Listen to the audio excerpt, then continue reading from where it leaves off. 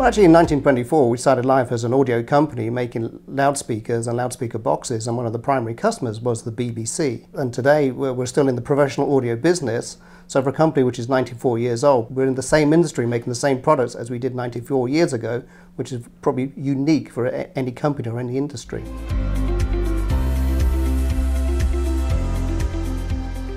The bulk of our business is selling to pro audio OEMs. And really for the OEM, what they want from a transducer supplier is really a neutral sound. So what we do is develop products with a very neutral sound with minimal distortion. And then it's really the box builder, the system builder, to tune their boxes and their products to any particular sound. When I joined the business 14 years ago, less than 5% of our products were pro audio transducers, so it's a very, very small part of our business, and the bulk of our business was guitar speakers. 14 years later, we maintained our market share of guitar speakers, but today that's only a third of our business. 2/3 of our business are pro audio transducers.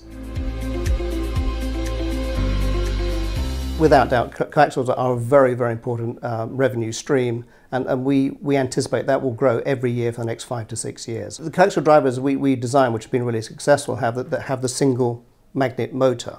So the old style coaxials that basically take a compression driver and put it on the back of a woofer, which was fine, but it was very, very deep.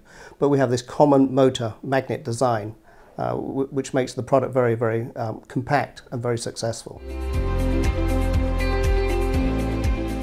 I would say our major investments are in software tools. As the market is a very dynamic market and it wishes new designs to come through very, very quickly, the old school way of prototyping products just takes too long. So we spend a lot of time, money and effort in developing software such that we can design products very, very efficiently and take those products straight to production with minimal prototyping. With Celestion, we have 2 factories. We have one here in the UK and we have our own factory in China. They're both wholly owned by Celestion, so if you see Celestion on any product, it's made by us. We don't relabel product. And in terms of revenue, the UK factory equates to about 12% of our revenue, and our China factory is about 88% of our revenue. Our experience, if you have high volume products, make them in Asia, because also that's where the factories are based as well. But if you have low volume, high tech products, make those in Europe. So if we look at our product spread in general, high volume tends to be in China, and the low volume specialist product tends to be in our UK factory. If I think back 12 years ago, we only had 2 compression drivers in our product category, and now we must have over 30 to 40 different compression driver platforms. Currently we make in excess of 1,000 compression drivers per day. So again, compression drivers have been very successful for us. The reason we like compression drivers is they're very difficult to make, and difficult is our friend, because the reason we've been successful is that our product is very, very consistent. About a year ago, we launched a product called the Axi Periodic. The Axi Periodic is a full range compression driver that we spent 2 years developing. In fact, it took us 2 years to write the software so we can make the product. And the advantage of this Axi Periodic compression driver is it's a full range compression driver. So it does not require the use of a crossover in the vocal range. And that technology has proven to be very successful. We've launched one product, but we tend to take that technology and create a family of products moving forward. We've shown this to many industry legends, and the feedback has been very, very, very positive.